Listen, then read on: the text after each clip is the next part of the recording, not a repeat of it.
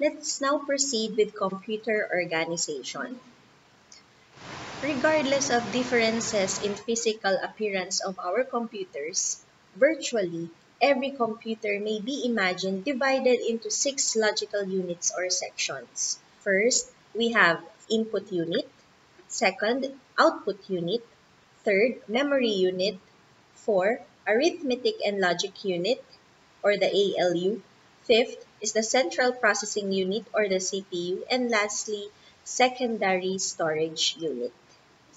The input unit is considered the receiving section, wherein it obtains data and instruction from input devices such as our keyboard and mouse.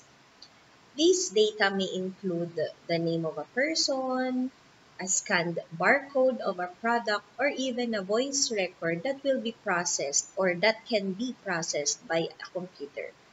So any data that was captured by input devices is done in this section, the input unit. The next unit is the output unit. This is considered the shipping section.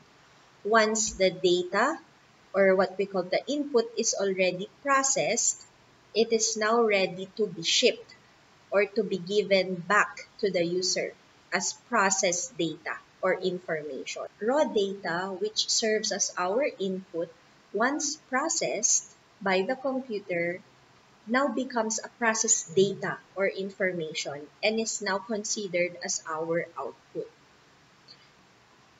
It may either be displayed on the screen, the monitor screen, it may be printed on paper, or it can be played on audio players or used to control other devices. Another unit is the memory unit.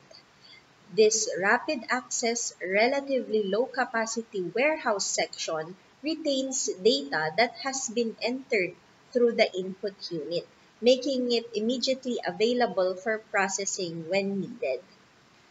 So once the data is captured from the input unit, where will it go? It will now be stored in a memory.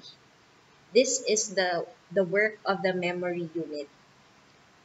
It will be retained until such time that it will be processed later on. The memory unit is often called either memory or primary memory. It is a short-term memory, meaning the data here will not last. So take for example, if you turn off the computer, the data stored in the memory unit is gone. Unlike with the secondary storage unit, which will retain the data. So that sums up the topic computer organization.